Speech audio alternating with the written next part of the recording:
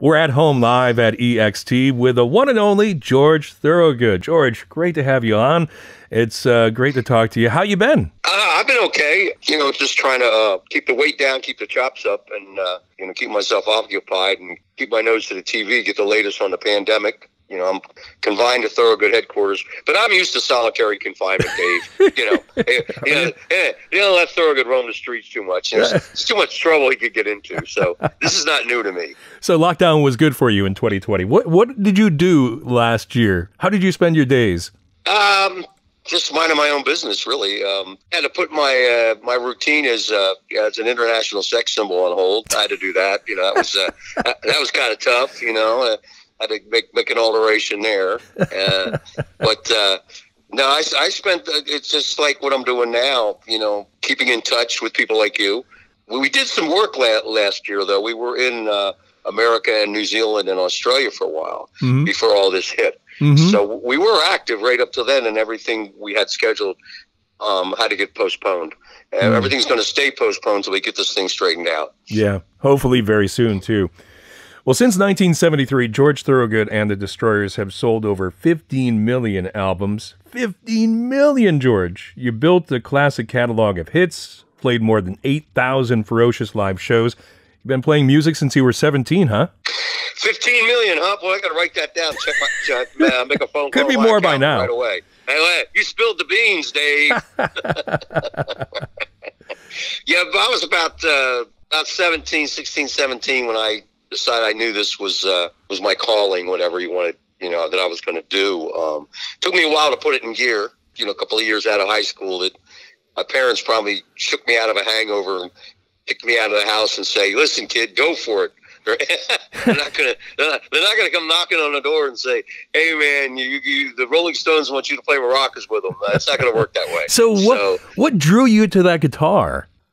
It's a funny thing. I had a guitar in the house, and I barely touched it. I fooled around with it, and one day I started getting into blues. I was very heavy into John Lee Hooker, and I was at a house, and I was playing the guitar. In my neighborhood, where we live, we had lots of really good guitar players. I mean, lead guitar players, outstanding.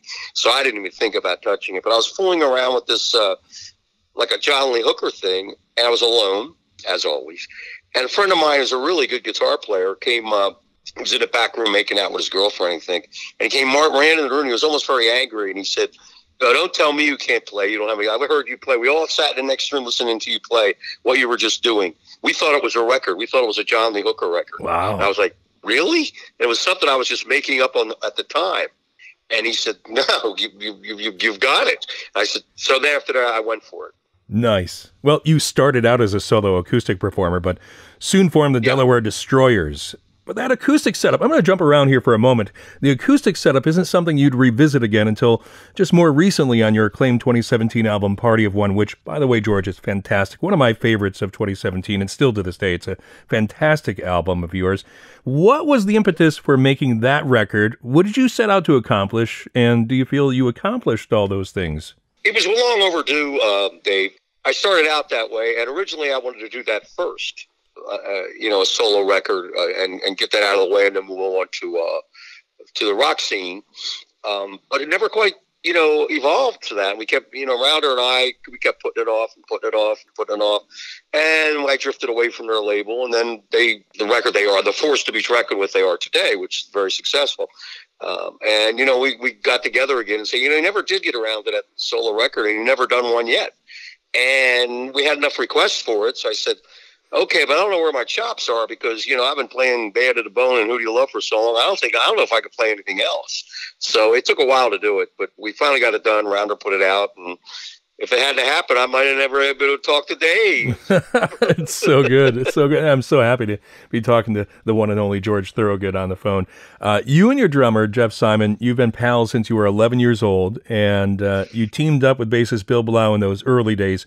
How long after you got together do you realize, hey, we've got something together here? We knew it immediately. Prior to that, before Jeff and I started working on a band, remember something, I was working as a soloist and not doing half bad at it. I had people like Sonny Terry, Brownie McGee, Hound Dog Taylor, Robert Lockwood, among others, and people audience people who I played for, all were coming to me, and I was getting really good, favorable reaction and enthusiasm from great acoustic blues people, Sonny Terry and whatnot. So I was very encouraged to say, and it was Robert Lockwood said, if you get yourself a guitar, electric guitar, and a bass player and a drummer, that's going to take you where you want to go. You can only go so far with what you're doing. But I had great encouragement.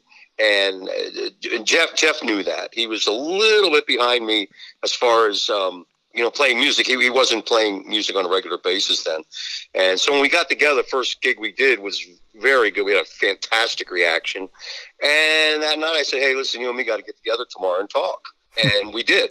And we saw something coming right away. And you usually know something like that. It doesn't have to bang you right on the head. When you go into the second song and the entire dance floor is packed, and the club owner says, "What are you doing tomorrow? I want to hire you." I mean, that's a telltale sign you're on the right road. You know it, yeah.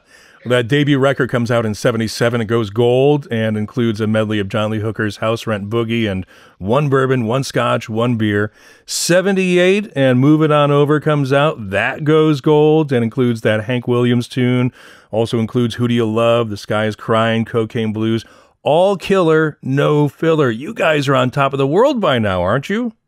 I wouldn't say exactly on top of the world, but we were slowly moving into achieving what we wanted to do. I remember after that first record came out, we had a talk with Powers to Be at Rounder, who were pretty much not prepared for this. They were a small label, and their distribution was conservative, to say the least. And when we did the first record, we had offers to do other things. We said, let's stay with Rounder, because something really bothered me then, Dave, because when I first started out, everybody was saying, you can't get anywhere without originals. You got to have originals. You can't have originals. And you got to be with a major label. So I looked at Marion Layton, who was the president of the company. I said, look, let's make a record. I'll bet I can make a record with no originals on it, with no major distribution. If the music is good enough, the record will carry itself. I'm going to make my point. So the record went gold, and I said, see, no originals. They're all really good songs. People don't really care. I mean, when people are out on the dance floor and they're rocking out, they don't really care who wrote the song. Right. They just care if they dig it. Yep. Did Johnny Cash write A Boy Named Sue? No. It's a monster hit. So that's the bottom line right there. So we proved our point at that time. So no one can ever take that away from us, Rounder and myself included. Well, I got to say, by 1981, you guys were a well-oiled machine. You released 4 albums at that point, on the verge of releasing 82's Bad to the Bone, perhaps your finest record, certainly cementing your place in rock history. In concert, you were playing tunes from that yet-to-be-released monster record. Rolling Stones sideman Ian Stewart plays keyboards on that album. You toured with the Rolling Stones and appeared on SNL. That year, 82, or 81, that must have been a roller coaster of a ride. Well, it sure was, but it was a roller coaster ride, Dave, that I had been standing in line with a ticket for 15 years. Yeah.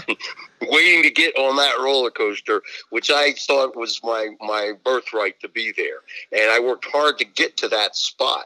So it wasn't just like something just happened out of nowhere. It was definitely planned. Sure. We played some shows with the Stones. We definitely toured with Ian Stewart. He toured with us in the States. He toured with us in Canada. And that was really something special. After all, he was the original founding member of the Rolling Stones. Right. How did you handle all that fame and success? Hey, no problem, Dave. I have a massive ego. I can tell. Well, you recorded a couple of classic tunes acoustically for us. We're going to talk about this brand new live album out in just a few moments, but tell us about these songs you did acoustically for us. First one I'm going to play for you and for everybody is this Bo Diddley song, Ride On Josephine. It was included originally on your self-titled debut album. Why is it so special to you? It was a Bo Diddley thing that I did some research on. Those first 2 records, yours truly did a lot of research through album after album after album. This is before everything was exposed. There was a lot of obscure material, and I was really, the well was almost dry as opposed to great material that had been exposed by the Rolling Stones and John Hammond, people like that. And I wanted to follow in that tradition. So I found this song, Ride On Josephine, and then the original version. So we decided we'd make a very standard Bo Diddley type arrangement around it. And as a result, it's one of our fan favorites. What can I say? Let's take a listen to it. George Thorogood, Ride on Josephine, live at EXT.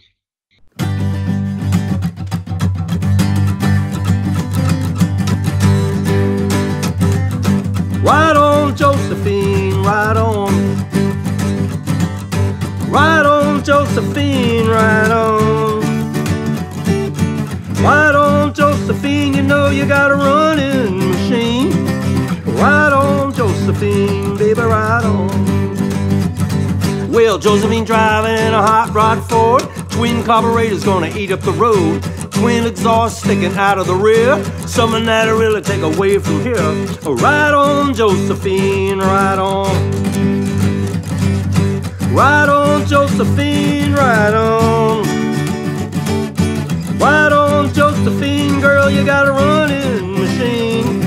Ride on, Josephine, baby, ride on. Well, Josephine's engine said it started to run hot.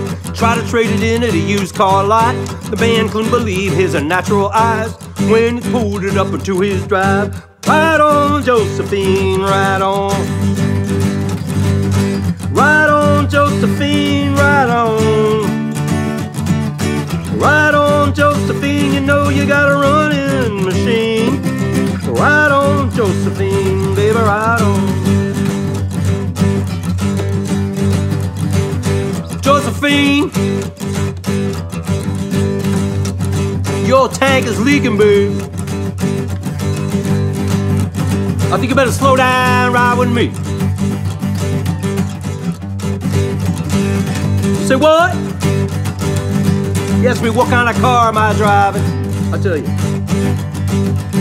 I got a 69 Cadillac with Thunderbird wings. Telling you, baby, it's a bad old thing. I can burn rubber in each and every gear.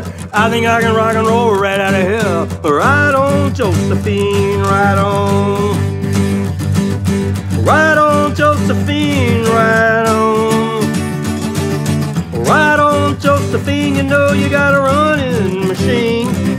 Ride on, Josephine, baby, ride on.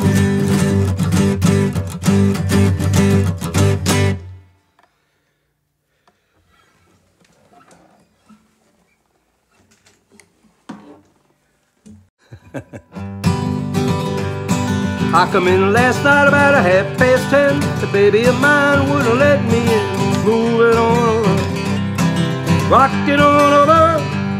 Move over, little dog, 'cause a mean old dog moving in. Listen to me, doggy, before you start to whine. That side yours and this side mine. So move it on over, rock it on over. Move over, little dog, 'cause a mean old dog moving in. You warned me once, you warned me twice. I don't take nobody's advice. Move it on over, rock it on over. Move over, little dog, 'cause a mean old dog moving in. Take it.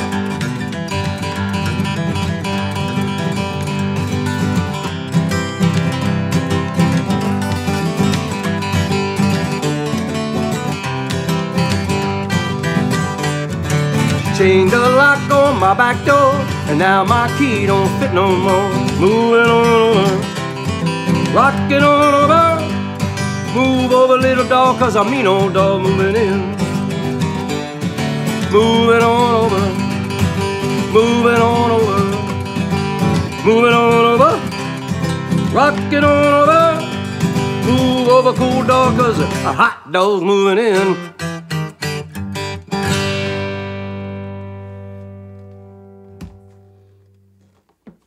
Suitable for framing?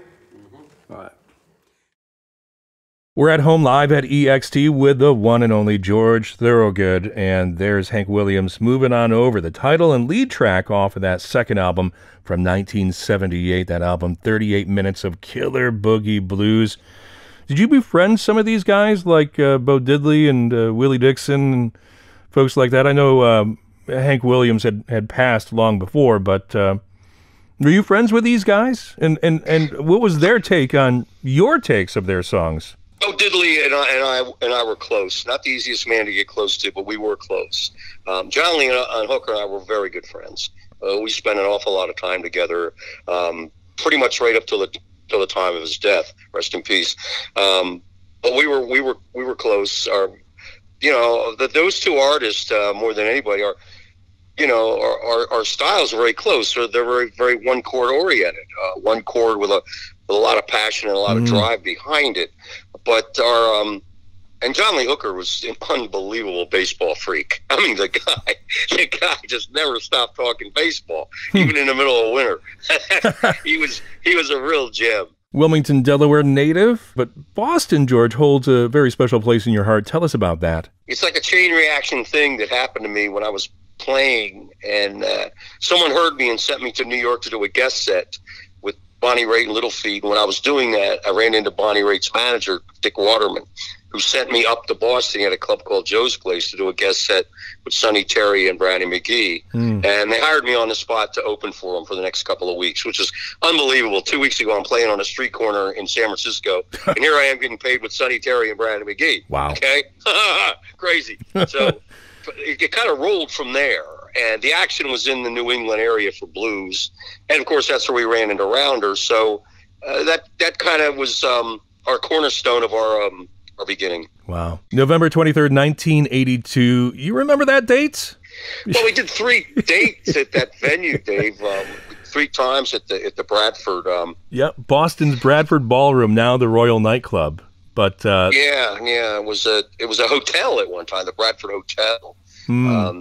I was really impressed because we not only did it more than once. It was right in the heart of the combat zone, which is in Boston, but at that time it was a very dangerous area. That's why they called it the combat zone. I think the police called it the combat zone.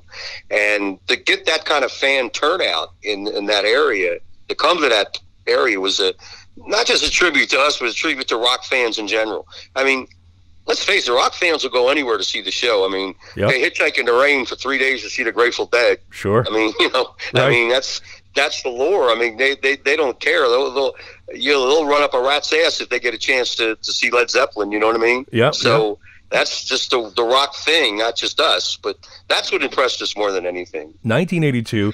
That show was recorded, now available for everyone to experience. It's called Live in Boston, 1982, the complete concert. It includes 12 unreleased tracks, 27 songs in all, including the hits, Who Do You Love, Bad to the Bone, 4 LPs, 2 CDs on all streaming services. George, do you ever get tired of playing any of those songs? Tired? Yes. Tired of playing them? No. No, we designed these songs, not just to expose the material, but we create our records or whatever we do, find a song, write a song, whatever. They're 99% fan based. I mean, we're playing them for those people. It's like a restaurant that has a menu. You have a menu for your customers, and you keep the customers going by what they want. So no, I don't get tired. That's why that was there. Hey man, you ever hear the applause after we get done Who Do You Love? Yeah. Did we talk about George's ego? No, I don't get tired of it. No, thank you very much. Is that your favorite part of being on stage, is the audience reaction to you being up there? What is your favorite part of being on stage? Well, let's put it this way. What do you love more, being on the phone with your lover or being in bed with them? Okay, so just put it in those terms, and there's your answer. I got it. You guys make magic up on that stage. George, did you ever have a plan B? If it wasn't for music, what do you think you'd be doing now? Well, I was, back there, and I was thinking, doesn't look like Paul Newman or James Coburn are going to retire anytime. So I better pick up the guitar and no, there was no plan B. Sometimes that works in your favor. I had nothing to fall back on. Nothing that I cared to fall back on. This was it. I was in the pocket from day one. I couldn't really play right away. Not many people can, except for Paul McCartney and Mozart. but you have to work to get to a spot. But I was in my element from the moment I started. Do you still play now? Do you still practice the guitar every single day? What's your regimen like? I play the guitar. I don't practice. I ran into Randy Newman, and he was doing a seminar for some 4th graders, and he put something into my head and other people's heads that he told the parents, don't tell your children to practice, because that's like saying work. Just play. Willie Mays never practiced baseball. he just played. And then one day he woke up and he was very good at it. So I said, if I sit down and practice, I go, this is drudgery. So I try to get that out of my head, pick up the guitar and just play it and enjoy the moment. Yeah. Do you have any plans for 2021? Yeah, I got plans. I got plans. I got plans to keep breathing, and keep walking, and keep moving. Amen. That's plan number one, and I'm going to stick to it. Yeah. If you can, if we're all able to, are we going to be seeing you out on the road? Well, we have engagements, Dave, that were supposed to be done last year, and they got postponed till this year. So, and nothing's been canceled yet. Nothing's been proposed yet. We got a. We're very fortunate, Dave. We still got a calendar full of engagements and more offers coming in. It's quite flattering. We've been doing this for 100 years, and it's like, so they haven't canceled us yet. So we're looking forward to that. So I'd like to stay on the phone a little longer. I'm gonna run downtown and get my shot. So I'm ready to go. I'm ready to see you. And that's not a shot of bourbon either. Oh. I love it. George, you've been a part of my whole upbringing, and you were a part of my formative years of listening to music, so I appreciate you, and I thank you for your years of service and what you've brought to the music industry and to my life personally. I want to thank you. You've given me many, many, many hours of enjoyment. GeorgeThorogood.com is the website. Live in Boston, 1982, the complete concert, now available on 4 LPs, 2 CDs, on all streaming services. Thank you so much. It's quite an honor to talk to you. Dave, a real pleasure on this end. We're going to take everybody out with this song, another song you recorded acoustically for us. Tell us about this one, Bo Diddley's Who Do You Love? Well, that was a last-minute thing that the Rounder threw at me to put in there, and I been a fan of that song. It's the whole world has been, actually, and I heard many different versions of it. And any rock band in the 60s, early 70s who are worth their salt does a Bo Diddley song, and everybody knows how to do Who Do You Love? Sure. And then we knew how to do it, but we didn't have enough material to cover the record. So the president of the company said, well, why don't you do that? And I said, well, I'm a company man. I'm not going to argue with the president of the record company. so it ended up on the record. Love it. Love it. George Thorogood, everybody. George, thank you so much. All the best to you. You take care now, Dave.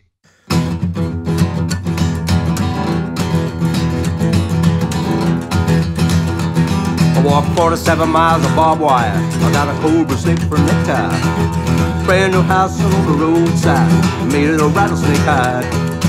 Brand new chin that mama built on top, made out of human skull. Come on, take a little walk with me, honey. Tell me who you love. Who you love? Who you love?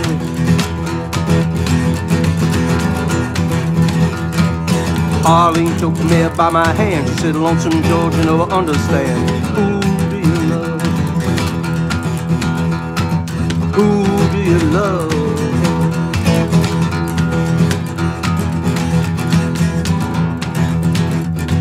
The night was dark and the sky was blue. Down the alleyway a Cadillac flew. Hit a bump and somebody screamed. Should have heard just what I seen. Who do you love? Who do you love? I walked 47 miles of barbed wire. I got a cobra snake for a necktie.